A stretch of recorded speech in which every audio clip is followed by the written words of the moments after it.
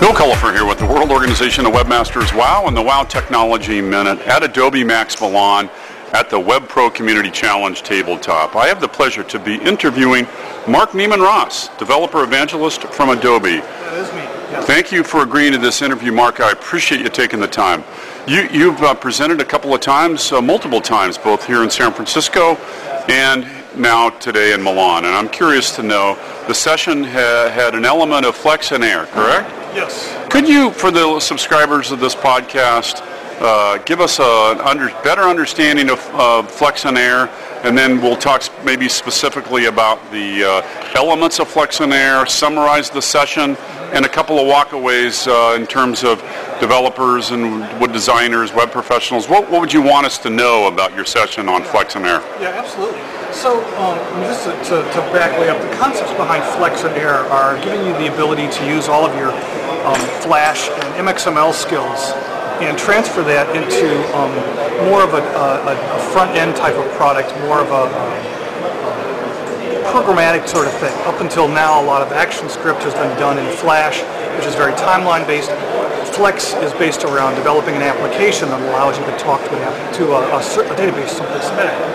Air is very much like Flex, except that instead of running inside of a browser, Air runs on your desktop. So you don't need a browser. You can take it, you can run it somewhere, not even being connected to the internet, still do useful work.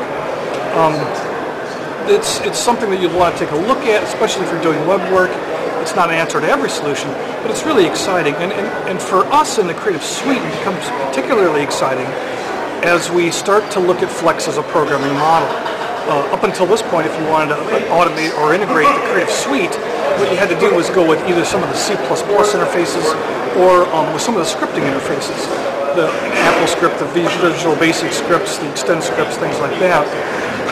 Unfortunately, what this means is that everybody out there who's been using Flex and Air had to learn an entirely new set of languages in order to satisfy automation type things. This wasn't a problem because it used to be the Creative Suite community over here and the web community over here. Well, now you can use InDesign and export to Flash, and you can bring movies into Illustrator and Photoshop, and it all becomes very, very blurry as to what's in the Creative Suite and what's in the web.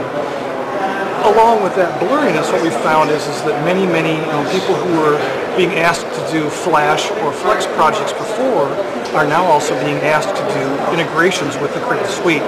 So how do we bridge those two worlds? And the exciting thing that we're introducing here is something called Switchboard and Patch Panel. These are technologies that are available up on labs.adobe.com. It's free. You can download it. You put them into a Flex project, and if you've done any Flex programming at all, it's a fairly simple thing to do. You link it into your project, and then suddenly now you can use all of your Flex programming skills and control and automate the Creative Suite. So for example, if you had a situation where you wanted to pull up a set of pictures from Flickr, rotate those 90 or let's say 75 degrees and do an image correction because they were all photographed under fluorescent light, for example.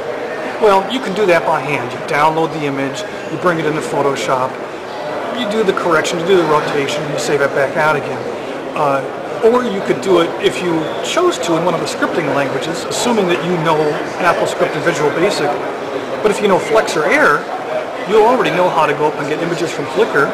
Air allows you to download those to the local hard drive, and now using Switchboard, you can then pass those individual images onto Photoshop, ask it to do the manipulation, and then come back.